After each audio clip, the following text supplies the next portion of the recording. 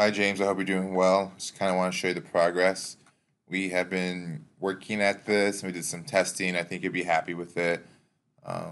Real quick, let me show you. We're going to create a new purchase order. We'll go through the process. This is going to be a test customer, test vendor here.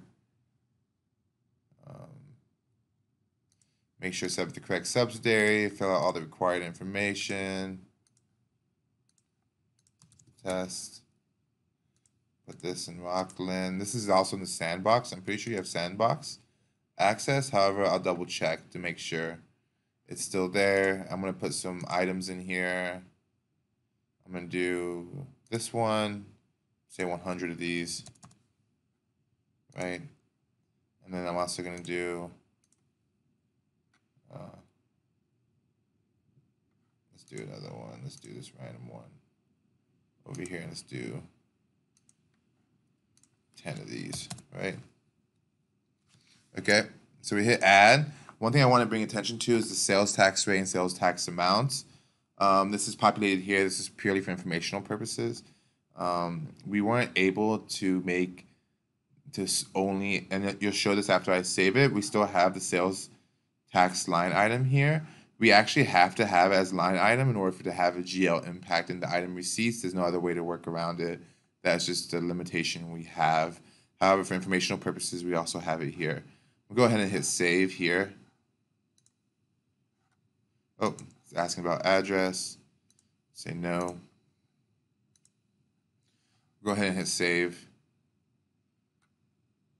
First thing I want to bring your attention to is this field over here. We added the subtotal, which is a combination of these two items here, then the sales tax, and then the total right here as well, which I'll just works out here perfectly. It adds up. This is based off the rate. And you also want to notice that the quantity is actually going to be based off of, in order for us to have multiple item receipts, and to be able to calculate on each item receipt, we have it here. We have to have the 110 items. And you'll see how this goes into play later on. But again, we have to have right here, these columns are purely informational purposes. These columns do not have any GL impact. The only thing that actually has GL impact is amounts, and that is the limitation of the system. So that's why we have to have an actual line item for sales tax. And so this is what it looks like now. We got this information. This is the purchase order screen. We're going to go ahead and submit for approval, right? Since it's under $50,000, it's automatically approved. Now we'll go ahead and ready to hit receive, right? So let's go ahead and say, let's put test. Even though this is sandbox, I like to put test in there. I'm going to say 10 here. I'm going to say 50 here. And 5 here, just to keep it simple. And just so we know what number we're working with, the sales tax is $553.80, so that means this should be $276.90 or something like that. Quick math in my head. And so we reduced it. We're not going to touch this item. Unfortunately, this is a limitation. This has to be here. We can't change the quantity amount. We're just going to have to train the warehouse people specifically not to touch this quantity amount. We'll go ahead and hit save. And you can see it automatically updates to the 55, right?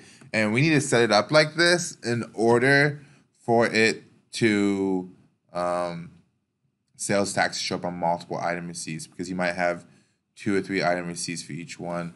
However, if we go ahead and hit the GL impact, we can see that it's $276.90, the correct amount here, right? And it's in the inventory asset account, which is great news.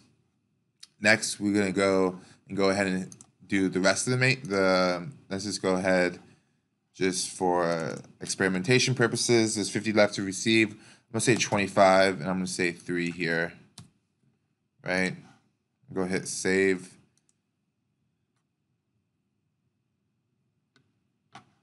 You can see here again, it's hitting the GL account for the correct amount. I didn't do the simple math. However, you're more than welcome to test it. And then we're going to do the final item receipt here, right? And that's all of it. We should be good to go. So now it's in the item receipt. The only thing you're going to have to be doing later on is when you guys are doing reconciliations or you're recognizing it, it should be on point, but this should help.